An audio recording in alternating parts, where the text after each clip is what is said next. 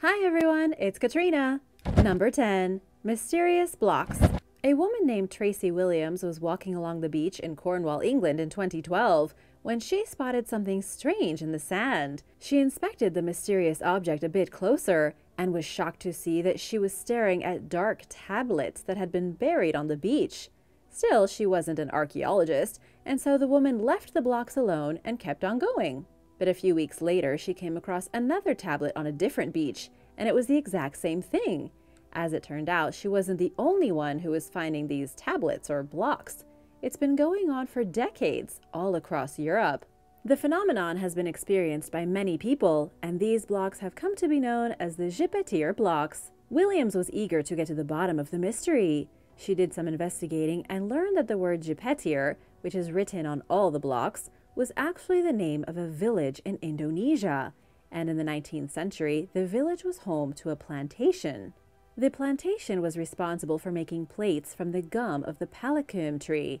These plates were a kind of rubbery latex material which could be used in the manufacturing of toys, surgical equipment, furniture, and underwater telegraph cables.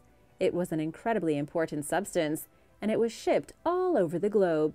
Our best guess is that the blocks came from a sunken ship. We know that in 1912, the Titanic had these Gipetier blocks in its cargo hold. And so these blocks could be actual lost cargo from the Titanic, which sank over 100 years ago. Number 9. Venomous Serpent. Matt Gamere has spent a lot of time at the beach. He's seen plenty of sharks, all kinds of stingrays, and all the weird beach behavior that you can expect to encounter in San Diego.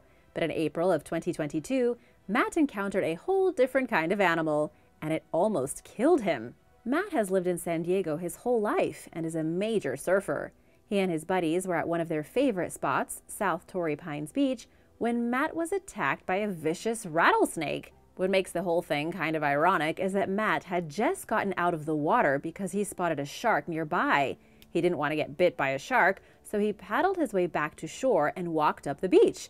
And that was when he was bit on his foot by a snake. According to what Matt told the news, it felt like someone had dropped a knife directly on the top of his foot. But here's the thing. Matt didn't just get bit once. He got chomped on 5 times by the rattlesnake. He might have been better off with the shark. Within seconds, he could feel the effects of the venom. Tingling in the lips and face, numbness and swelling. Matt had to be rushed to the nearest hospital and treated with vials of anti-venom.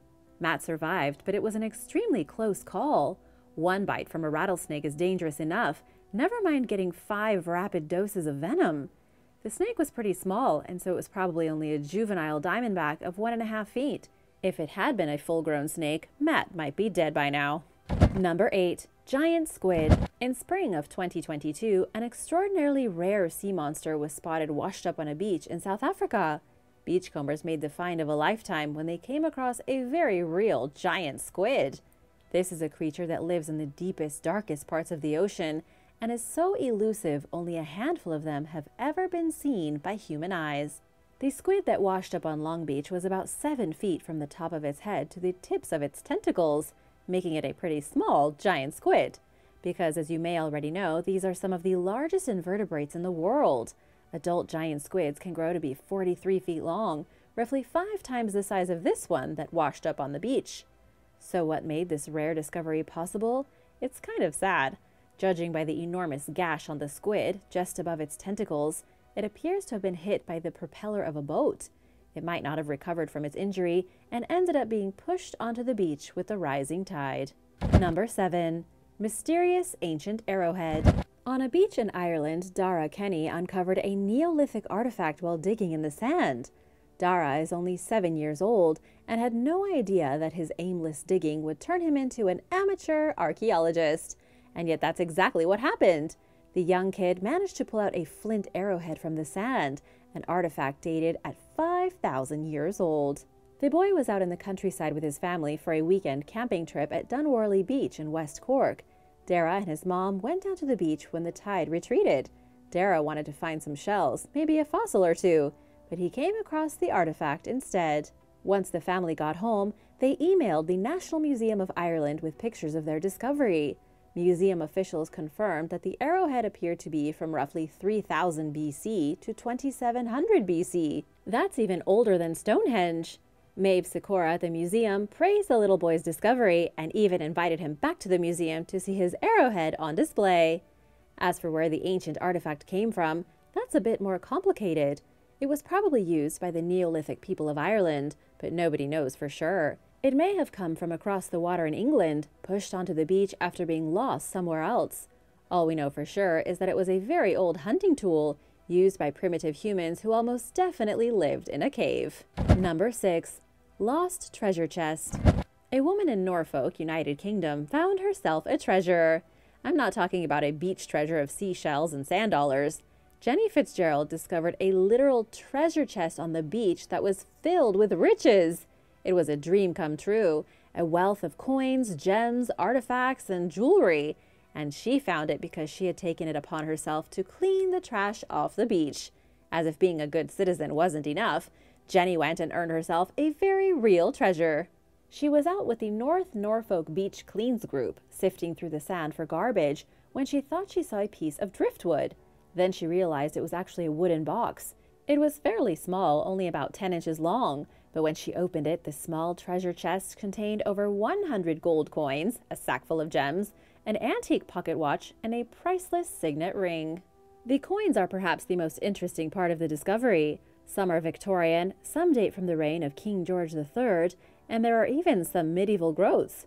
But most shocking of all is that some of the coins appear to be Roman, meaning the treasure has a history stretching back 2,000 years.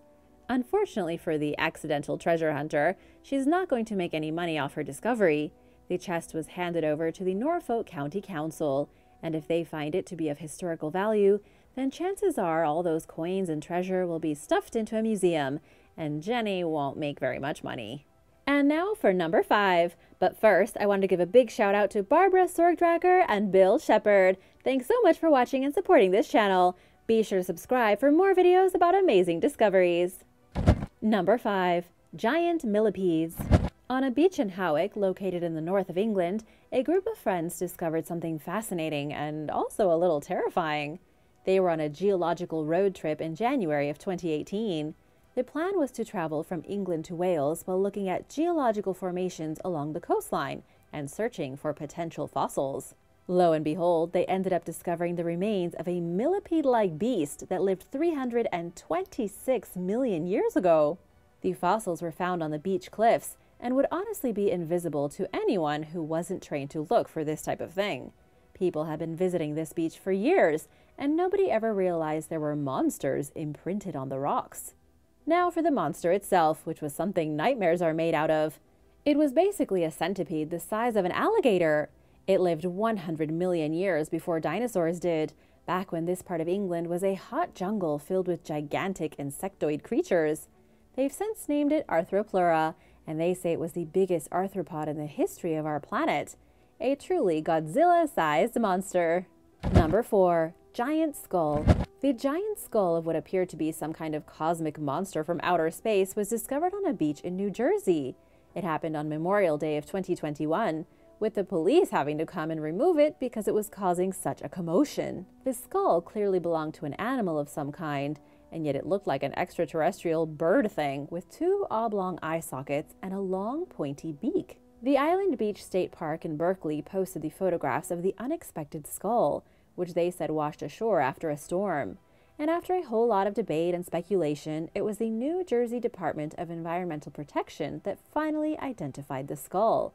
Much to everyone's disappointment, it didn't actually come from a monster. It was the skull of an ordinary minke whale. It wasn't a pterodactyl head, and it didn't come from outer space. The big mystery remaining is why only the skull was found and not the rest of the whale. Number 3. Ghost tracks. Railroad tracks from World War I were recently uncovered after a fierce coastal storm hit New Jersey. The storm shifted sand on the beach around, revealing a set of mysterious railroad tracks near Cape May. Nicknamed ghost tracks, they were actually used for sand mining and munitions testing. They had been revealed previously in 2014, the first time anyone saw them in 80 years, but they quickly vanished back under the sand. Now, with this latest storm, it looks like the tracks are here to stay a little longer. The Cape May Sand Company used this specific track from between 1905 and 1936. Trains used the track to take sand from the beach, bring it to their factory, and transformed that natural sand into glass and cement. Some of the cement, according to local historian Ben Miller, was even used to build the Panama Canal, thousands of miles away in Central America. Number 2. Prehistoric fish. On Revere Beach, Massachusetts, a prehistoric-looking fish was spotted by local resident Eric Hay. The animal was about 5 feet long, completely out of the water and beached on the sand. It also had a rope tied around its tail. According to what Eric told the Boston Globe, the creature looked exactly like a dinosaur. Not knowing what in the world he was dealing with, Eric posted a photo of the mystery monster online. Before long, 2 main guesses came forward. The fish was either a short-nosed sturgeon or an Atlantic sturgeon. Whatever the case, both of these fish are endangered species. They are so rare that any sighting should be reported to the Massachusetts Natural Heritage and Endangered Species Program. To make this story even more tragic, the poor fish was still alive and breathing when Eric found it. And rather than taking selfies with it, he did the right thing and tried to get it back into the water. Sadly, it was already out of steam and just ended up being pushed back onto the sand. Number 1. What do you do with a dead whale? In 2012, a giant humpback whale washed up at Newport Beach in Sydney, Australia. The whale had likely been on its way to warmer waters when it died, then drifted along the current to the beach. It hit the sand, got stuck, and then, unfortunately for anyone close enough to smell it, started to rot. It was 35 feet from the tip of its tail to the end of its snout, roughly the same length as a London bus. Once the whale was on the beach, it immediately began to stink. In fact, there aren't really any words to describe the putrid, rotting whale carcass smell decaying on the sand. Wildlife authorities were called in to remove the creature. You might think being a wildlife worker is all tiger cubs and baby pandas, but that's not the case at all. These wildlife workers had to cut the humpback whale into 5 pieces and then lift them off the beach using heavy machinery. They had 20 tons of raw whale to get rid of, and the best tool they had at their disposal was a chainsaw. But the gory details aside, it was quite the tragedy for the whale. Experts believe the whale was a juvenile, and it had probably gotten sick and died about 3 days before it washed up on the beach. They don't know exactly what killed it, but believe it was some sort of whale sickness. Thanks for watching. What's the craziest thing you've ever found at the beach? Let me know in the comments below, and remember to subscribe if you haven't already. See you later. Bye!